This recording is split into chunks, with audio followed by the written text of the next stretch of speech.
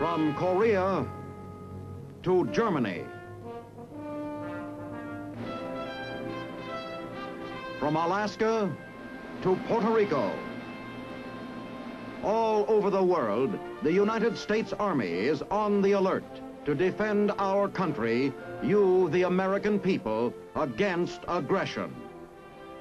This is The Big Picture, an official television report to the nation from the United States Army. Now, to show you part of the big picture, here is Sergeant James Mansfield. Today, we have an interesting and vital story to tell you on this program of The Big Picture. It is a story of blood, bringing life to the battlefield.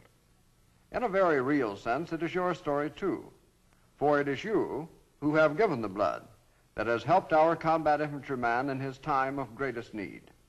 But now, to tell you more of this vital story, we take you to the office of Colonel William W. Quinn, where we will hear firsthand from Major Robert Glazier, a combat infantry commander, and then later on from Colonel Charles C. Canada, an Army surgeon. How do you do, ladies and gentlemen? Today we plan to talk about the rifleman's great friend, the combat medical man, or the combat medic.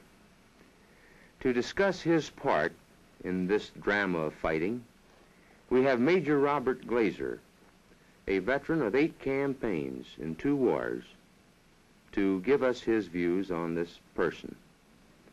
Glad to have you on the blue badge, Major. Thank you, sir. It's a pleasure to be here. By your test green-gray uniform, I see you're in the 3rd Infantry. That's right, sir.